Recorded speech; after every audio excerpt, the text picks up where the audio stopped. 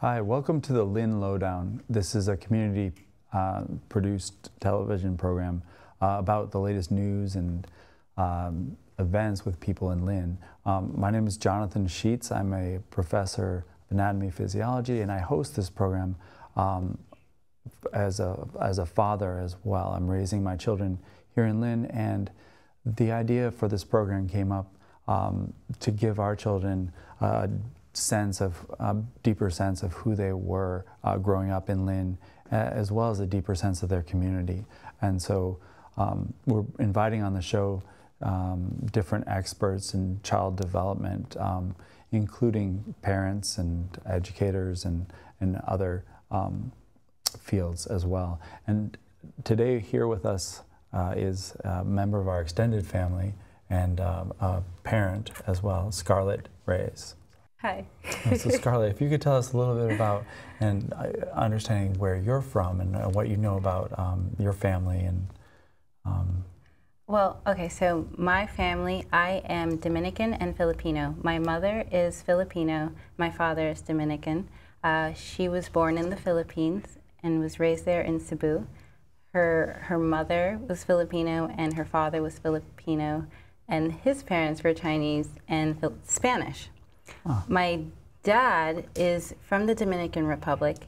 He is one of 13 kids. His dad died at a young age, and he was left to raise them. Eventually, he moved to New York City, and both my parents met, and here I am. And what brought you to Lynn? Well, my dad actually lived in Lynn. So as a child, I moved around a lot. My parents divorced at an early age when I was 4. I'm not really sure how that happened or why, but yeah, that happened. My mother moved to Las Vegas after my grandfather decided to move there. We lived there for 3 years, moved back to New York City, moved to Seattle, and then Texas, and back to Lynn. Eventually back to Lynn. Wow. So Lynn was a new experience for me. Yeah, it was a new experience for me, and it's a really nice place. Yeah. Can you tell me something you remember about, growing up with either your parents, any story that sticks out? Growing up, well, when I moved to Lynn, my dad used to make me papaya smoothies. Papaya smoothies? Yes. That Typical was, Lynn. Yeah, yes. I never had a papaya smoothie before then, but that's one of my fondest memories with my dad. Oh, neat. Now, in terms of when we speak with the child development experts and psychology and stuff, one of the things they say about children's development, it's really important for them to have a sense of self, like where the roots are. And, in terms of that, food is a really important part of child development, both from a nutrition standpoint, but also culturally. And so do you have any strategies with your own children? First, if you could explain how many children you have and their names. Obviously, they're friends with our children as well. Yeah. So my daughter's name is Millie. My son's name is Mars. Millie is 3 years old and Mars is 15 months. We have a lot of fun in the kitchen. In the mornings, we make a juice or a smoothie, depending on how we feel. The juice is usually celery, apples, and cucumbers, which is really, really good for their blood and gives them all the minerals and vitamins that they need and helps their joints, especially since they're growing all the time. The smoothies, our favorite is mango, spinach, and banana with an orange. And it's like a tropical sunrise, and that's our favorite.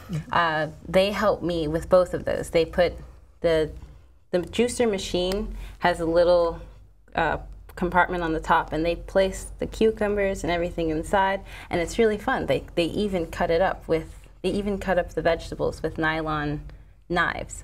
Oh, so neat. So they have responsibility. Exactly. It's a whole fun adventure in the morning that we try to do. Other than that, we eat a lot of whole raw broccolis and carrots with hummus. They love hummus. Wow. Is this something very different from the food that you ate growing up? Or? Yes. Well, my mom was a single mom, like I said earlier. So